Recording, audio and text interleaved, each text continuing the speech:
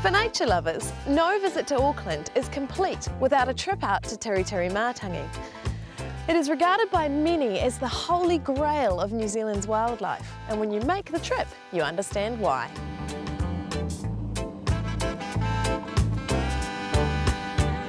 I gotta get away sometimes. Oh yeah, I got to get away. I gotta slip away sometimes. Oh yeah, I got to slip away to my special place. I woke up, yeah, on a cloudy day. We've got this island so close to Auckland, and even now people don't even realise this island's here, and it's just a different world here. The noise is mainly birds, and it's just such a fantastic spot. And yeah, it's just a privilege to be here.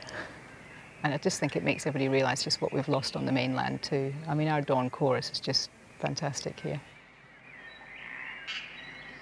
We've introduced a lot of bird species, obviously. There was the red-crowned parakeet was the first, and from then on we've had North Island robins and whitehead, and of course the stitch birds and the kokako. I've often said to people, if you're having marriage problems, go and see the kokako, watch how they treat one another. All year round, they're so faithful to one another. You'll see them preening all year round, so they're looking after one another. They talk to one another, just amazing. Because I work with birds like the saddleback and kokako, I think I've got a bit of a soft spot for them. Our oldest saddleback, she was 21 when she died, and I think that's the oldest saddleback they ever had, and she was on her third partner when she died. And normally you say with saddleback, the male and female look very similar, but in theory the male's meant to have the bigger wattles. But in her case, of course, she was such a big, solid bird. I mean, she was bigger than her mates. Yeah, and our oldest male, he was 18 when he died, so quite long-lived birds. They're such busy birds, and they're bouncing around all over the place, and they sort of roar up to you, roar away. They're not sort of frightened, which is probably why they don't survive on the mainland either. They're a member of the wattle family, which is unique to New Zealand. I mean, your kokako, your saddleback, and of course the sadly extinct huia. So that's why it's really important to keep the saddlebacks, or tīeke is the Maori term for them. And that tīeke, that's part of the call. You get that from. And we've got 3 different dialects on the island.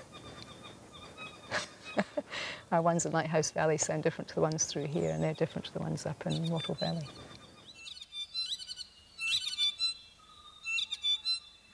We had 6 pairs and 12 younger birds, and when they got to Tiritiri, there was so much real estate here, they started breeding like crazy. I mean, 4 eggs in a clutch 4 times a season. As they've filled the territories up, they've just automatically cut down on their breeding, and now they only breed, 1 or 2 clutches a season, 2 eggs in each clutch on the whole. Oh, so they've matched in with they're with working with the environment, yes. How many are here now?